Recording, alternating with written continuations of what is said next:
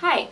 Hope you're all enjoying fall so far. I'm here trying to make the background aesthetic, but you can see exactly where my enthusiasm ended, so that's just how it is. I'm on the floor of my basement because I have a whole bunch of things that I need to show everyone and just enthuse about. So at the beginning of October, I noticed ASOS was doing a pretty huge sale. I don't usually shop on ASOS. Actually, this is the first time I've ever bought things, but I'm really excited about them because as the seasons change, the easiest way to freshen things up is to amp up the accessories game. Oh, let's get into it. I don't know why I keep messing with this paper as if it's going to give me some kind of fluid speaking energy, because today I cannot words. I don't know why. So starting off with, I was going to hold out for these till the end and have them be like the final piece maybe for like dramatic reveal purposes, but I can't wait. They're so cool. This is my favorite item of this entire haul. Got these tan orange-ish faux leather Chelseas. It's like a very interesting color. It's not orange enough to look weird and gross, but it's also not tan, like boring tan, so that's kind of why I love these, and they're versatile enough to go with just a simple pair of jeans and a t-shirt or a sweater, but I could also see myself dressing them up with maybe like a skirt and coat situation. These are from Monki, M-O-N-K-I. These were $32, and I'd say they're quite a steal for that amount. Keeping in line with the footwear, I also got these little babies. What I liked about these was that they're a little bit taller on the ankle, so I can use them on lower heeled shoes so they can like peek through, not lower heel, lower ankle, lower height boots, I guess. And they'll peek through and they have like interesting textures and patterns on top with the little bands. And also this like mustard color one I think will be a fun addition to the fall wardrobe. So these were $13 for the 3-pack, which means they individually come out to about math, $4 each, which actually isn't too bad given that they're pretty thick and they seem durable and comfy. I also want to try the socks and heels thing. I've worn it a couple times before, but only with like similar shade socks, so you can't really tell that I'm wearing socks under heels. With these, I want to try going a little bit more ham on that and see how that turns out. Next up is this little bag. I have used this so much in my outfits video that I did a couple weeks ago, so you've probably already seen this if you've watched that. If not, you can go check it out. I'll link it. But I love this bag, and even though it doesn't hold as much as some of my other similar sized purses or bags do, I really like that it's got this like structured office feel, and it has the little rose gold details in contrast with the black, which is really nice. And yeah, it's got a little strap and everything with the handle. Real cute and profesh. This was how much monies? How much monies was this? It was, I think, one of my slightly more expensive pieces. Yes, this was 24.5.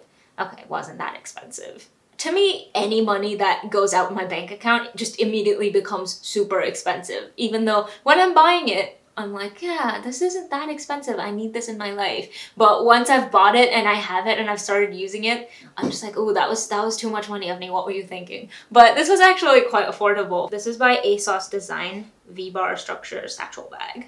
So I guess because it's their home brand, it's a little cheaper, but it's good. I like it. So I haven't had a statement belt before. I've only used like simple patterned ones or just like solid brown or black ones, but this, I don't know if you can see it. You should be able to. Oh yeah, there it is. It's got that brassy bronze detail going on, and it's just 2 simple rings. I think it can also work with like skirts and dresses, so that's always nice to have a versatile little belt. $6.50, $6.5. That's insane. yeah, this was on sale, so I guess I got a really, really good deal. Get your stuff on sale at ASOS, I suppose, is the takeaway from this. This is some really good stuff for really, really affordable prices. Like, I could see myself seeing these prices at like Forever 21, but with much worse quality. Sometimes Forever 21 does good things, but more often than not, this isn't what you're getting. Cool. Next, we have something that I thought was going to look a little different. When I saw the picture online, this part, so these are some tights that I got, and I thought this bit, which is like the socky bit or the leg warmer-ish bit, I thought it was going to be glittery because for some reason it looked like the picture online had some shimmer in it, but it doesn't. It's just a little bit thicker and kind of made of like a woolen material, and it seems comfy and it seems cozy, so I'm not mad. I'm actually quite unmad and very excited to use this because I've been looking for nice, interesting, but not too over-the-top leggings. Tights? Not leggings, tights. Is it tights or stockings? What's the difference between tights and stockings? Stockings, in some cases, can be synonymous with tights.